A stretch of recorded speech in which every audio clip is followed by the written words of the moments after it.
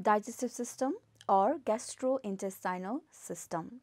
Your digestive system or gastrointestinal system, they consist of alimentary canal and digestive glands.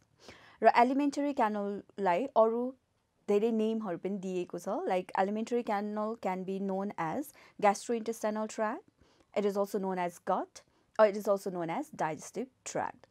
अब यो alimentary canal among different animals, herbivorous animals को चाहिँ longest alimentary canal हुन्छ र alimentary canal लाई line गरेको हुन्छ different tissues ले, like two types of tissues हामी देख्न सक्छौं. एउटा चाहिँ non keratinized stratified squamous epithelium जुनले चाहिँ mouth, esophagus र anus लाई line गरेको हुन्छ भने अर्को छ simple columnar epithelium. यो simple columnar epithelium ले चाहिँ stomach, small intestine र large intestine लाई चाहिँ line गरेको हुन्छ. र development of the GI tract. अब यो development of the GI tract भनेको during the embryological development. यो हाम्रो GI tract चाहिँ it is present as a in a cylindrical form and is divided into three parts, that is foregut, also known as stomodeum. र यो foregut बाट चाहिँ पछि mouth to second part of duodenum सम्म develop हुन्छ र these are supplied by the celiac artery. अर्को part छ midgut, also known as mesodeum. र mesodeum later on it developed into second part of duodenum to right second third transverse column, and these part are supplied by the superior mesenteric artery.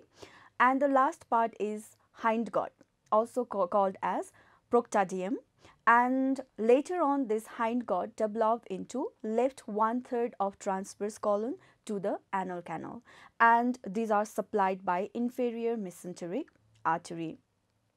Now let us see the various parts of the alimentary canal. If we talk about the various parts of the alimentary canal, then it consists of mouth, buccopharyngeal cavity, esophagus, stomach, small intestine, large intestine, and anus.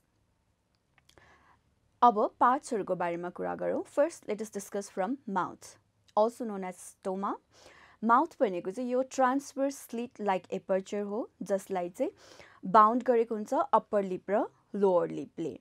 And in the upper lip मा चाहिँ सानो small depression अथवा vertical groove present हुन्छ, जसलाई हामी भन्छौं philtrum भनेर. Okay, and the lips are connected to the gum by the structure that is called as labial frenulum, and the function of the mouth is ingestion of food. So this is the first part. Now mouth leads into the buccopharyngeal cavity.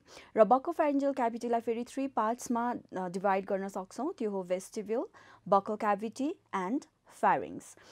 Let us see what is vestibule. Vestibule भनेको it is the narrow space जुनलाई चाहिँ externally bound गरेको हुन्छ lips र cheeks ले, र internally it is bounded by teeth and gums. र यो दुईटा बीचको narrow space लाई चाहिँ हामी के भन्छौं त vestibule भनेर भन्छौं. र vestibule को functions छ यसले certain समयको लागि food लाई चाहिँ storage गरेर राखिदिन्छ, especially during the mastication process अथवा खाना चपाइरहेको बेलामा यसले चाहिँ temporarily storage of the food गर्नलाई चाहिँ मद्दत गर्छ. Second part is buccal cavity, जसलाई हामी oral cavity पनि भनेर भन्छौं. र यो buccal cavity or oral cavity is lined by stratified squamous epithelium. र buccal cavity also consists of following parts, that is palate, tongue, and teeth. First मा कुरा गरौँ palate को. Palate ले चाहिँ it forms the roof of the buccal cavity. Buccal cavity को roof बन्छ palate, and palate ले के गर्दिन्छ भन्दा it separates the nasal chamber from the buccal cavity. र यो palate लाई पनि हामी दुई भागमा बाँड्न सक्छौं. अगाडिको anterior part लाई हामी hard palate भनेर भन्छौं, जसलाई चाहिँ सपोर्ट गरेको हुन्छ bony processes ले, र is made up of maxilla and palatine. Ra, in this hard palate, there are presence of many transverse ridges, just like हामी palatine rugi भनेर भन्छौं. र यो palatine rugi को function भनेको चाहिँ के हो भन्दा it helps to grip or hold the food during the mastication. र in case of the rabbit, amphibians or reptiles, को केसमा चाहिँ के हुन्छ भन्दा this hard palette also consist of this ज्याकोब्सन्स organ जसमा चाहिँ के प्रेजेन्ट हुन्छ अल्फ्याक्टो रिसेप्टर्स प्रेजेन्ट हुन्छ अल्फ्याक्टो रिसेप्टर्स भन्ने बित्तिकै it gives the sense of smell र अर्को पार्ट छ सफ्ट प्यालेट भनेको पोस्टेरियर सफ्ट स्मुथ पार्ट हो जुन चाहिँ मसल्स र कनेक्टिभ टिस्युजले बनेको हुन्छ र सफ्ट प्यालेटको पनि अझ पोस्टेरियर फ्री एन्डमा चाहिँ स्मल कोनिकल स्ट्रक्चर प्रेजेन्ट हुन्छ जसलाई हामी युभुला भनेर भन्छौँ यो युभुलाको एकदमै इम्पोर्टेन्ट रोल छ बिकज युभुलाले के गरिदिन्छ भन्दा when the food is being swallowed खाना निल्दै गरेको टाइममा चाहिँ यो इन्टर्नल नेरिसलाई चाहिँ क्लोज गरिदिने काम गर्छ जसले गर्दा चाहिँ अप्पर रेस्पिरेटरी ट्र्याकतिर खाना नजाओस् that's the function of युभुला next part of this buccal cavity is tongue र टङ कस्तो टाइपको स्ट्रक्चर हो त इट इज मस्कुलो सेन्सरी प्रोट्युसिबल र कोनिकल सेप अर्ग्यान हो र यो चाहिँ कहाँ प्रेजेन्ट हुन्छ त it is present on the floor of the buccal cavity र पोस्टेरियरली ह्युमन टङ के हुन्छ attach to the hyoid bone हुन्छ र एन्टेरियरली चाहिँ यो फ्री हुन्छ ह्युमन टङलाई पनि हामी तीनटा भागमा डिभाइड गर्न सक्छौँ the posterior most part is called as root then middle part is called as body, then the pointed front part is called as tip or apex. Our dorsal surface ma herne ho bhane, the dorsal surface means the upper surface, okay, herne ho bhane all the sides are convex in nature, okay, and is divided into two parts. Your dorsal surface lai pani two parts ma divide gareko huncha by the V shaped sulcus that is called as sulcus terminalis ra अगाडिको फ्रन्टको 2/3 पार्टलाई चाहिँ interior 2/3 part is called as oral part र posterior 1/3 part is called as pharyngeal part र on the apex of this sulcus terminalis there is a marked by a blind foramen cecum and this indicates the origin of the thyroid gland र यो oral part of the dorsal surface contains numerous number of the small projections which are called as papillae. Ra within this papillae चाहिँ there are presence of taste buds. Three types of papillae present हुन्छ. एउटा छ circumvallate papillae, अर्को छ filiform papillae र अर्को छ fungiform papillae.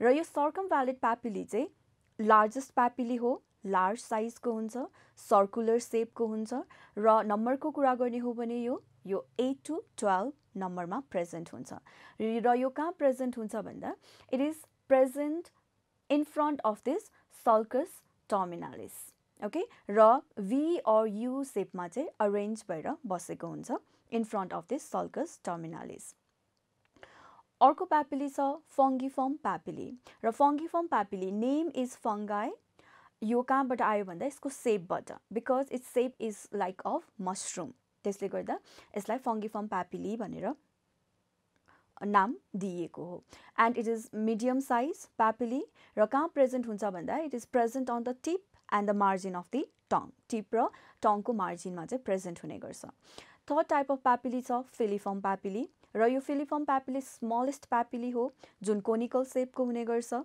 र most abundantly पाउने भनेको चाहिँ यो filiform papillae हो. So these are most numerous in number and present on the anterior 2/3 part of the oral part of tongue. So these are the three types of the papillae that are present in the dorsal surface.